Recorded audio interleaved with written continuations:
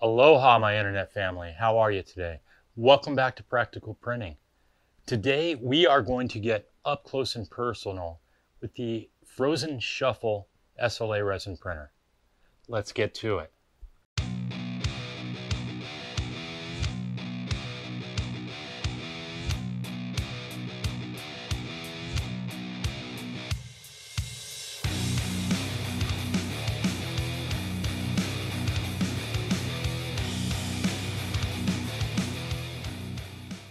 So the Phrozen Shuffle was sent over to me by our friends over at Filament One to play with and have some fun with. The Shuffle is the baby brother of the lineup. There's actually three in the product line. There's the Shuffle XL, which has a large tablet-sized build volume. And then there's the new Shuffle 4K, which has the same build volume as the Shuffle, but it has a higher resolution 4K screen. There's also an optional LED upgrade available for this that allows it for curing faster and producing a little bit crisper layers, but I think it does quite well on its own. My intention today isn't to put this information out to you as a review, but rather I want to show you the printer itself up close and personal and show you the features and the functions of the printer, talk about it a little, and help you make an informed decision on if it's the right unit for you. Let's dig into it a little bit. It has a 5.5-inch 2K LCD screen, capable of doing a high resolution 47 micrometers in the XY resolution. It has a para-LED matrix optical engine, which they claim to be 90% optical uniformity, which is better than the conventional COB LED. And that's rated at a full 50 watts. You do not need a computer to operate it. It can be controlled via the touch panel on the front, or via USB, or via Wi-Fi or Ethernet. But you can actually launch everything from the front panel touchscreen. Has twin linear rails and a ball screw for a highly stable Z-axis and zero warping, and it has a 1-year warranty, limited warranty. The tech specs on it are: printer size is 28 by 28 by 42 centimeters, weighing at a whopping 16 kilograms. It is a steel chassis, and your print volume is 120 millimeters by 68 millimeters by 200 millimeters, and with a X resolution of 47 micrometers and a Z resolution of 10 micrometers, and a maximum printing speed of 30 millimeters per hour, and recommended layer heights of 10 to 100 micrometers. Now, that is reading through the tech specs. Let's actually take a look at the unit. From the front, you can see that it has the clear red screen and a hinge style door that allows you easy access to the print as well as the touchscreen. Let me move these models out of the way here so that you can see that closer, and I can rotate it a bit. You have the controls touchscreen on the front. Inside you have the vat, and it comes with a protective cover so that you can keep that on there but cover it so that there's no UV exposure when you're not using it. It has an easy level build plate that is attached with a single screw at the top.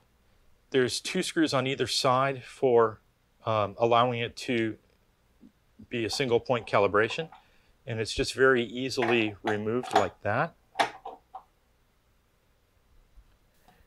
On your Z-axis, you have a large ball screw and 2 linear rails, and all heavy plated aluminum pieces there. And as I mentioned, it is a steel chassis. You can see that I have this stuck on the side. You can see that the whole thing is magnetic. It is beefy and it's not going anywhere. Let's close the lid and take a look around the unit itself. Again, we have the touchscreen on the front. On the left side, you've got a larger fan here. Now, one complaint I do have about the unit is the fans are quite loud. No more so than a desktop PC, but it is quite a bit of hum. And only just a minor criticism is that when the UV is firing inside, UV light does leak out the side just a little bit. So if you have any resin spills or drips on your countertop, it could be a little bit of accidental exposure there. Not a major deal, and there are actually some printable fan shrouds that people have posted on Thingiverse that you can cover this and create a kind of a duct to channel that. On the back of the unit, we have another fan, a standard IEC power connection here with a fuse and a switch that powers the unit. Down here at the bottom, we have access to the internal Raspberry Pi, and I'll come back to this in a bit, but if you want to use Wi-Fi with this, there is a little optional USB dongle that you just connect. You can also go wired Ethernet. And again, my other little criticism here, in something that's easily missed during setup, is there's two control boards inside here. The printer control board itself, which I believe is a standard ramps board because it's not doing much. Then there is a Raspberry Pi. To allow the Raspberry Pi to control the ramps, rather than having it internal, they use this short USB cable and basically create a loop through.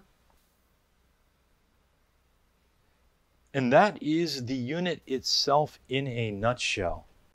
Okay, I mentioned the Raspberry Pi inside here, and the Raspberry Pi runs a backend called NanoDLP, which is an open source project that's licensed by Phrozen to be skinned and used in their printer.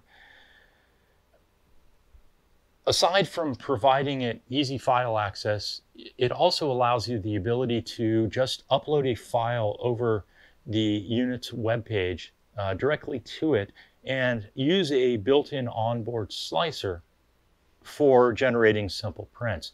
Now, if you're doing anything complicated, you're going to want to use an external software package to do that. Phrozen has one called Phrozen 1, which is their software package for slicing and dicing and hollowing models, etc., etc. But you're not limited there, because you can just upload the STL to it. You can use a hybrid solution like I've been using, where I actually use Prusa Slicer to bring in a model into Prusa Slicer, add my supports, visualize it, export the STL, and bring that into the onboard slicer and let it actually do the onboard separation. That way my resin profiles are stored right in the unit. It also works with other software programs that are well supported, such as Chi2Box, and Formware, I believe, supports it. So you're not limited. You have options depending on what works in your workflow. Or if you're using any of those other software packages with other SLA printers and you're comfortable with them, it slides easily into your workflow. Okay, I didn't want to make a big focus on the models because the print quality from this is stellar and it's comparable with other SLA printers in its class, but I did have a few here that I wanted to mention. These first two are Captain America by Eastman, available over on My Mini Factory. This one was just done and painted because it shows the detail incredibly. And this one actually is done in a flexible resin, and it will bounce.